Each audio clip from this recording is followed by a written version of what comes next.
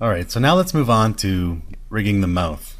So for speech, in animation, we use a mouth chart. To rig the mouth, we have to go by a standard mouth chart for animation. There's a lot of different animation books and references where you can get mouth charts, but I'm just going to go with the old standby cartoon animation book by Preston Blair. It's still pretty relevant, and a lot of schools actually still use it. Animator Survival Kit by Richard Williams. He also has mouth charts in there that you could look at, just for reference. So what we're going to do is just create a new layer, and we're going to bring the reference in. So I'm going to create a new layer right at the top. Just call it temp, because I'm going to delete this after. So if you download the Preston Blair mouse that's provided to you for this course, you can just download it into your folder here. Once you have this temp layer created and selected, you can just grab that file and drag it right over top of your Flash interface and release, and it'll come right onto your stage and right into that layer that you had selected. So let's just bring it over, and we can use our free transform tool, Q on the keyboard, and just scale it down. I'm holding shift and just move it to the side here. We're just going to use it for reference for now. Actually, let's stick it over here and position ourselves, and we'll zoom in just to encompass all of that. Alright, so we'll create a new layer, and we'll just call it mouth. Put the mouth layer right at the top because I want it to be over top of everything. Alright, so let's create our default mouth first, and then the rest of the mouths will kind of follow that shape. So I'm just going to turn everything off. We'll uncheck our mouth layer so we can see the mouth. So I'm just going to draw the mouth in first with our line tool. This is his default mouth here, so we'll just block that in and then bend it into shape. Make sure your snap to objects is on when you're creating any of these lines so that your points are snapped together, and then turn it off to bend it back. Just turn everything back on and have a look. Okay, and what you can do for the mouth, it's always nice to thin the line out a little bit, so just select this whole thing. We can double click on it, and let's bring that down. I had it set to 3 for the eyebrows, but I'm going to maybe set it back down to 2. We can just go in the properties area and just type 2 next to where it says stroke. Enter that with the line selected, and we'll bring it back down to a line thickness of 2. What we're going to do is we're going to create a series of happy mouths, and then we're going to create a series of sad mouths. So we'll do the happy mouths first. So the basic mouths, we're going to do 3 variations of an open mouth so that we can smoothly animate the mouth opening. And then we're going to do an E. We're going to do something like this one here so we can get ooh sounds. The closed mouth can be just this default mouth, and that's for M, B, and P sounds. And then we need an L mouth with the tongue up, and one with the bottom lip tucked into the teeth, and those are for F and V sounds. So the first thing we need to do is create a symbol out of the mouth. So we'll select the whole mouth, hit F8. We'll just call this mouth for now. We might probably need to rename it later for 3/4 mouth. So we'll double click to get inside the mouth, and we're going to do the same process as we went through with the eyes and the eyebrows. We're going to create new shapes on each frame. This line here is going to end up being the top lip when the mouth starts to open, so I want to keep that line here on the second frame. So I'm just going to copy the original one. Let's copy it, and we'll paste it on frame 2. Okay, so let's go to frame 2, and we're going to create our next mouth. So we'll just use our line tool, turn your snap on so we can snap the corner. So this one's just going to be slightly opened. Then we'll copy this mouth to frame 3, and we'll make this one opened a little more.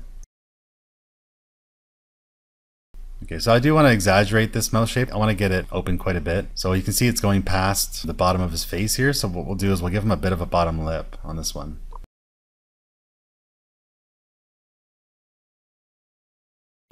Okay, so if we scrub over those. Okay, so the next one we'll do is E shape. So we'll just go to the original mouth. Let's copy the original mouth over to the end and paste it. And we'll use that to create a mouth shape where he can be making E sounds. So for that, we're going to stretch his mouth out a little bit.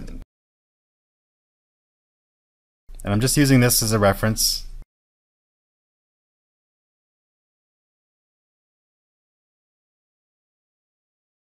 Alright, so we're just sort of blocking these in. Let's go to the next one. We'll do an ooh shape. So for this one, I think I'm just going to hit F7 on my keyboard and create a blank keyframe, and we'll just do this one from scratch because it's very different from the rest.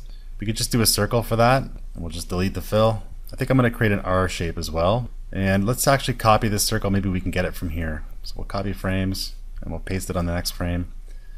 So I want to get something that's sort of squeezed at the end. So let's see if we can get that. I can use my eraser tool just to break that line. And I'll turn my snap to objects on so I can reconnect these over here.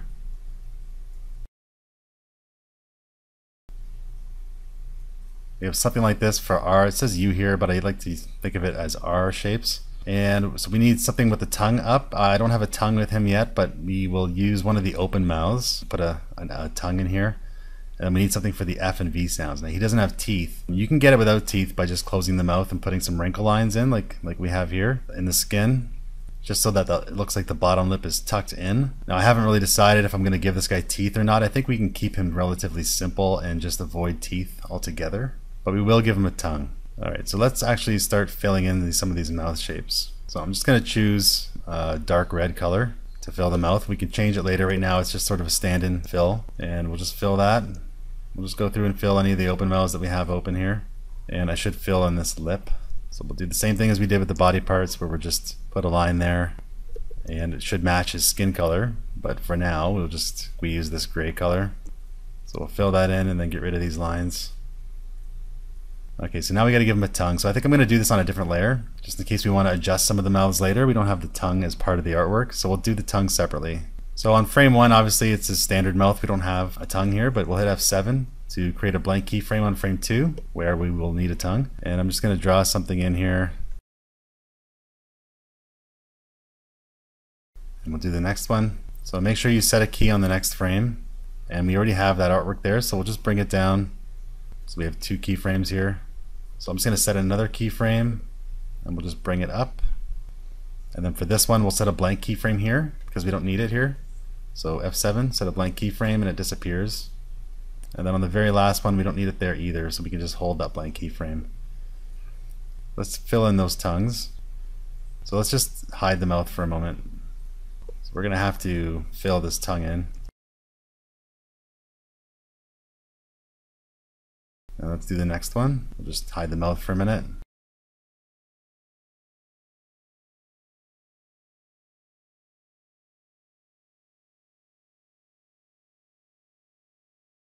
Okay, and we'll do this last one.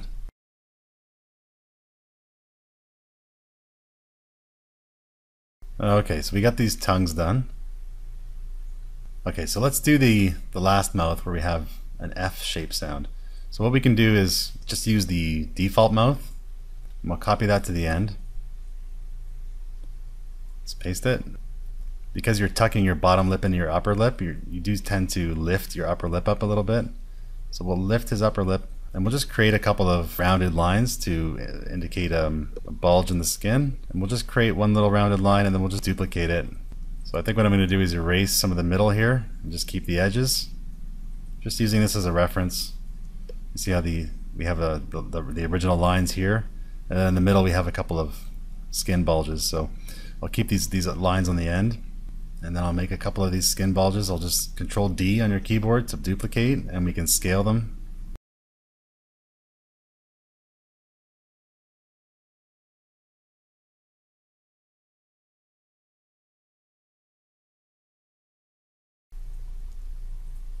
So let's double click to get back out and see what it looks like from the outside. Alright, so we don't have enough frames here. Our mouth goes up to frame 7. So let's double click to get back out, and we'll just bring it all the way up to frame 10 just to make sure and we'll insert frames. Alright, so we can see all the mouth shapes looping away, and we can see that open mouth. We put that bottom lip in, and that's working out okay. So that's pretty much it for rigging the face. For more realistic stylizations of a character, realistic designs, sometimes they want the jaw to actually move with the mouth as the mouth opens. So I'll just quickly go over how to do that. If we go inside the head, right now as this character stands, we just have the mouth as a symbol here. And I'll just bring it over the side, and we just have the mouth as an independent symbol with animation inside of it. So if you want to have the jaw opening with the mouth, you actually have to cut the head in half. So I'm going to select the entire head on the head art layer here. So I'm going to use the lasso tool and the polygon tool, just so that I can select a section right between his mouth and his eyes. And we're just going to go around and connect that. If you select the mouth by accident, just hold shift down and select the mouth to deselect it. You just want to right click and cut. So double click to get inside the mouth, and we'll create a new layer. I want this layer to be at the very bottom, so that the mouth shapes are on top of this artwork. And we're just going to go right click in the stage here and paste in place. Sometimes it doesn't really paste it in place as you want it to, but you can just shift it back into position. So if we double click to get back out, you can see that the head still appears to be intact, and now this bottom half of the face is part of the mouth symbol. So I'll double click to get back inside the mouth, and now we have this jaw. So I'm going to go to the first open mouth, and we can see here that we have one keyframe, but we have it going all the way up to frame 7. So it's gonna, if I just drag over that, you can see that jaw just holds. So what we'll do is we'll create a keyframe on frame 2, and the mouth just pops open a little bit. Just F6 to create a keyframe.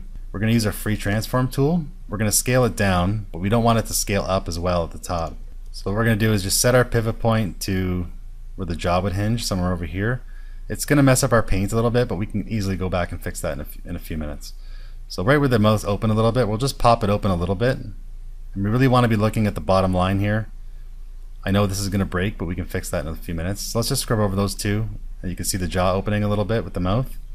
Now let's go to the next one, F6 on the keyboard, and we'll do the same thing. We'll just move the pivot point over to where the jaw would hinge, and let's get it down a little further. We can bring that one right down so it encompasses the lip as well. We don't really, because we're doing it this way, I would probably get rid of that lip line. I only put it in there because the mouth went off the face before.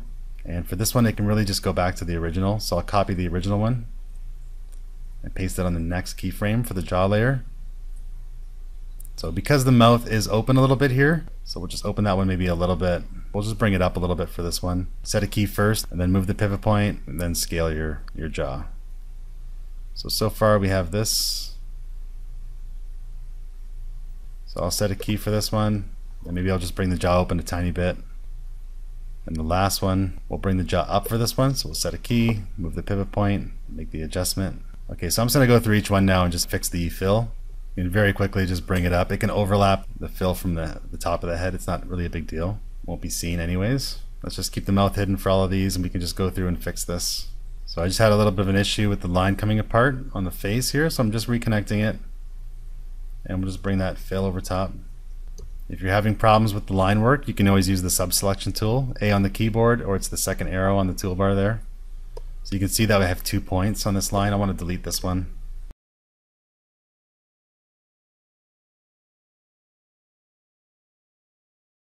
Okay, so we went through and fixed all the jaws there. So we'll turn the mouth back on. And I'm just going to get rid of that lip line that we had on the open mouth. I don't really need that anymore. So let's double click to get back out, and let's check that out now. Set the mouth now to play once, just so we can see all the mouths. Okay, so I can see I got a little sliver of blank space there, so I'll go in and fix that one. It's not a big deal. You just grab the edge of the paint and bring it up. Those are just minor tweaks that you'll have to do sometimes. So I'll just go through all of them and check them, and it looks pretty good. Okay, so we can just delete this temp layer now. I'm just gonna select it, hit the trash can and get rid of it. We don't need that there anymore. Alright, so there's two different ways that flash smells are usually rigged. If it's a real cartoony stylization like this character where he's just sort of exaggerated and very cartoony and nothing close to realistic, you can very easily get away with just having the mouth animating on the spot without any jaw movement.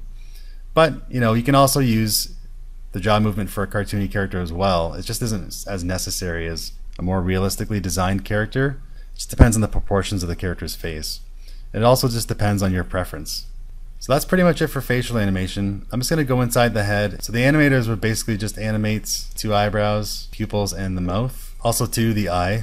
And these are the layers that the animators would set keys on to do the facial animation. And right now we have everything set to loop or play once. When you're finished rigging, oftentimes I'll just leave it on loop because the animators know to change the symbols back to play once or back to single frame most of the time and animate away. But I'll leave it on loop just so they can scrub through and see all the expressions and shapes that we've included that are available to them before they start animating, and then they can just set the symbols from loop to single frame and then begin their animation.